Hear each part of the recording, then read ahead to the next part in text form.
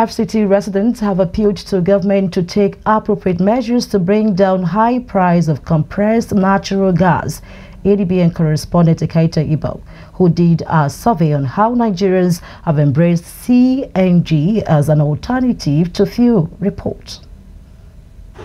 Removal of fuel subsidy may have lofty future benefits for the Nigerian citizenry at the long run, but one cannot deny the fact that the decision, though as good as it may be, has brought hardship upon many Nigerians and their families.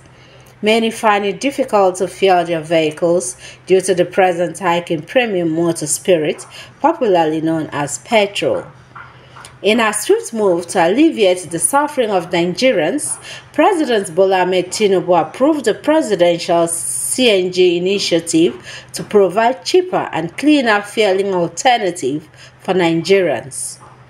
The presidential CNG initiative serves as a component of the palliative intervention of the present administration directed at providing succor to the masses occasioned by the transitive hardship of the fuel subsidy removal. Speaking to ADBN News, Mr. Yekini Kandiri and Abdulaziz Yusuf, who are both auto mechanics, while outlining the numerous benefits of CNG, regretted most Nigerians are yet to key into it.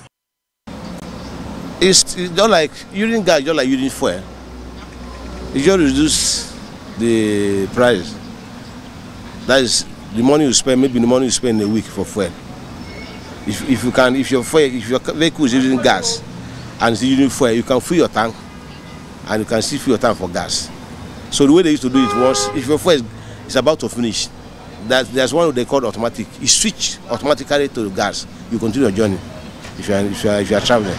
Initially, I have known my customers, some of my customers who converted them to that. Yes. I can even introduce people to there, something like that. But the issue of that is the price, the rate of the price convertible. That is what's going. Engineer Victor Oluyole, a car owner, and others spoken to admitted limited knowledge of CNG. Also lamented not being able to afford conversion due to the exorbitant price. It's very expensive. If government can help to make the price for masses to be able to afford it, but for now it's on the high side. It's for the rich men, not for the poor. For now. Actually, is a conversion. The conversion of this thing to change it from fuel to CNG. The cost price is much. Because I make a confirmation. My friend is telling me that it's around 1.something million to convert it. That is what stopped me. Actually, I could have changed it to the CNG. Yeah, honestly, if government will look into it and maybe import it and reduce the cost price of the conversion, I think that it will be very, very more easier for we Nigerians. The called on government to take measures that can make it affordable.